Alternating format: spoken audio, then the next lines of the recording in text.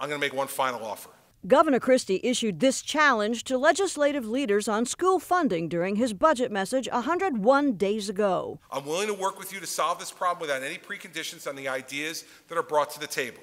However, here's my one requirement to offering this compromise: 100 days. That prompted a flurry of public hearings, news conferences, and proposals. But the rush to fix this divisive, decades-old problem fairly keeps hitting roadblocks, among them competing plans from legislative leaders who've staked out and locked down their positions.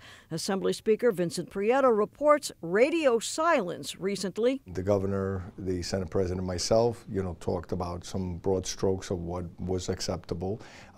Then our staffs met after that. Then I have not heard anything back, any thoughts, any ideas, any concerns, or anything. For starters, Prieto's offering a one-year plan that'd add $125 million for the state's most financially strapped school districts and those with at least a 10% enrollment spike over the past 5 years.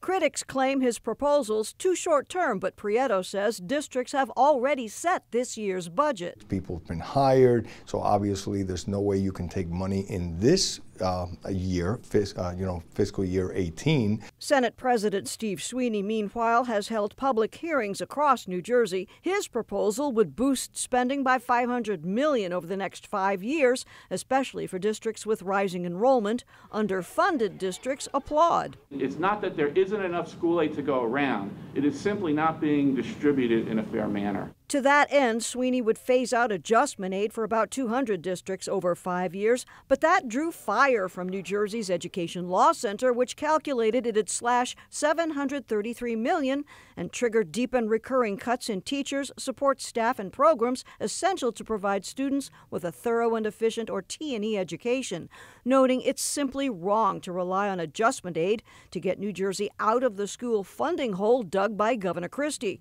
Prieto agrees. You can't do that in 1 year, number one. So we have to figure out, how do we do this? Make sure that you take money away, you don't put school districts below adequacy. Sweeney had no comment, but in April he vowed to hold the state budget hostage unless the school funding crisis gets resolved. There's a fight brewing. There's absolutely a fight brewing. It might become an ugly budget, but we're gonna fight on this one. Sweeney's apparently been meeting with Governor Christie, who gave this update yesterday. He's had a lengthy meeting yesterday with the Senate president.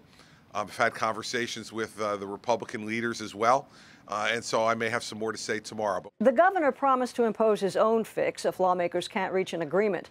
Prieto calls Christie's 100-day deadline arbitrary, but the June 30th state budget deadline is constitutionally set. The question, will any school funding changes happen before then? In the newsroom, I'm Brenda Flanagan, NJTV News.